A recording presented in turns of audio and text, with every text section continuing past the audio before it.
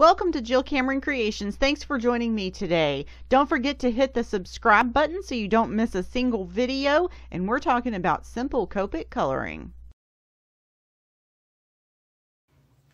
Hey, so today we're going to talk about doing some simple Copic coloring. Copic coloring is absolutely gorgeous, but if you're making Christmas cards, it's time consuming. So we're going to do some really simple Copic coloring, and we're going to use this Fawn stamp set, and this is the Christmas Dream stamp set, to demonstrate how to do this. So let's get started.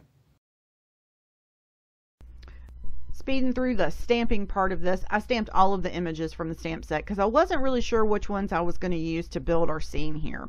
Now, I am using a stamping platform to stamp everything just to make sure that I get really good impressions of all of my images, and I'm also using Eclipse Black Maker Forte ink here, and it is made for Copic coloring, and it is a super dark black ink. Absolutely love it. I put the little bone inside of the little thought bubble there. Absolutely adorable. You can hand stamp these on acrylic blocks, of course. For me, it's just easier to, when I'm stamping this to do a scene like this, it's just easier to stamp everything at one time using a stamping platform.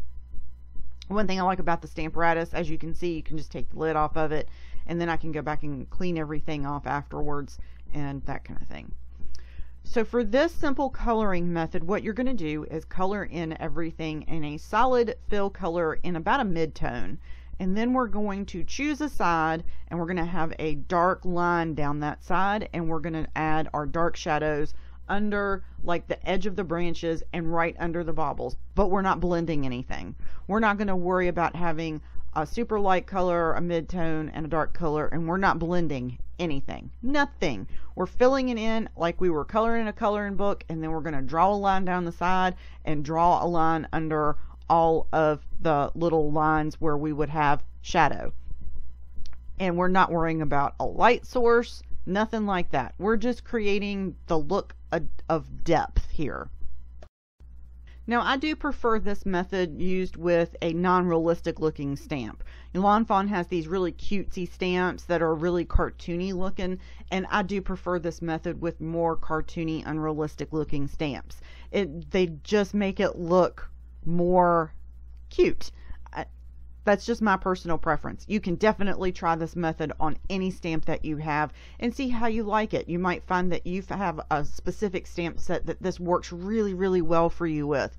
This is just a really simple method that you can create that look of depth, look of handmade coloring, and hand colored elements on your card, but without spending a ton of time doing it. This took me about 20 minutes, and I really took my time doing it. I wasn't rushing or anything like that. I just really took my time and enjoyed it. I was listening to an audiobook while I was coloring. My cat and my cats kept interrupting me. Yeah, so I just enjoyed what I was doing and just colored through this. I have one mid-tone color, and I have a really dark color, and that was it. That's all I did with this. I didn't have a light color and a medium color and a kind of color. We're doing no blending, none, no blending, no blending. We're just doing a line of dark. And when I started coloring the fireplace, I was like, oh, I've got to color each individual block, because that's the habit of when you're doing Copic coloring. And I was like, no, I don't have to do that. I can color the whole thing in one simple wash of color here, and then I can go back and add the lines that I need to create that depth. And look at that. I colored in that wash of color, and then I'm adding the lines where each brick is, and it automatically just added that little bit of depth I needed. I did go ahead and add a line around the edge of the fireplace there just to set it back a little bit.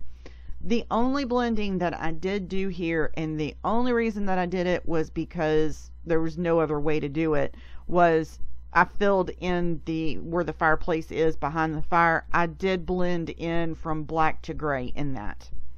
But the black and grays blend so easy there. I mean, that was just simple.